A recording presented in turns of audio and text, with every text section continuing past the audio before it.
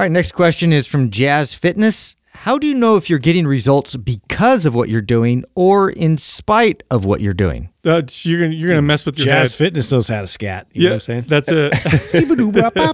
If you you got to be careful not to play mind games with yourself, because if you get trapped in the cycle of am I doing enough? Is this perfect?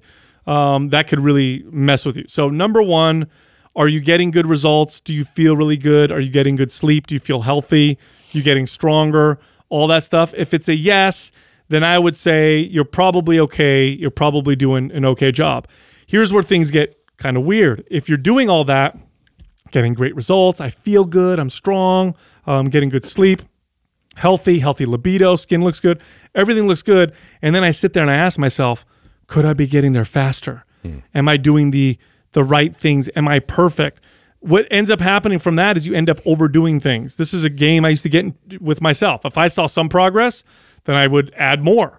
If I had a great workout, wow, that was good, I got stronger. Next week, I'm going to do even more. And you get trapped in this cycle of questioning yourself. So really just, you got to look at all those things, and if all those things are doing well, you're probably doing okay. Well, I have a kind of a key indicator for you that most people are going to like to hear, but it's true, is if you're getting really fast results, they're probably not good. Because the body does not build muscle and burn body fat very fast.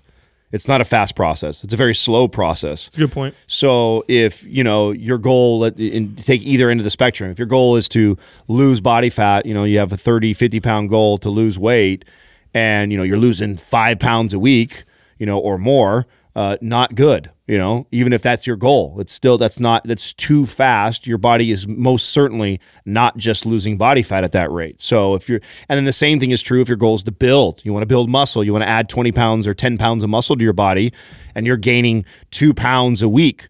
You're not gaining 2 pounds of muscle a week. It's just that the body doesn't do it that fast. Not unless you're on anabolic steroids. So if you're an all-natural person, even then, you're not gaining 2 pounds of lean exactly. body. That's my point. Is so honestly, a really good indicator that you might be seeing results in spite of what you're doing or doing it right is if it's really fast. This is a very slow process.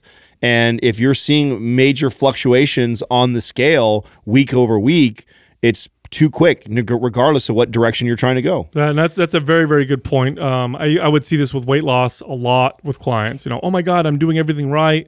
I lost 12 pounds this month, and I say, whoa, hold on a second. Right. Let's do the body fat test. Let's see what's happening. He's like, oh, you lost some muscle. Looks like we also lost a lot of water.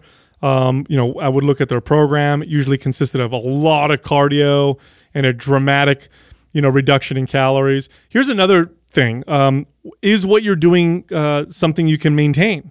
Okay, so let's say you are getting good results, or you think you're getting good results, and you think you feel good and all this other stuff, but then you look at your routine, your diet, and you're like, and you got to be honest with yourself, could I do this forever? Right. If the answer is no, then you're probably either A, come up with a good exit strategy so that you don't get this crazy rebound, or B, change your routine. Maybe you are doing, too much. Maybe it's something that's not going to benefit you in the long term. But again, I do stress this. Don't get stuck in the mental game of, am I doing enough?